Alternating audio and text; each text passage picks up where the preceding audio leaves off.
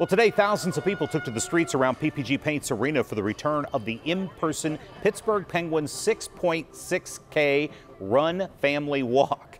Last year, the runners who didn't want to come downtown could take part virtually, and it all benefits the Mario Lemieux and the Pittsburgh Penguins foundations. The Pittsburgh Penguins Foundation supports youth hockey initiatives, and the Mario Lemieux Foundation supports patient care and research, as well as Austin's playrooms.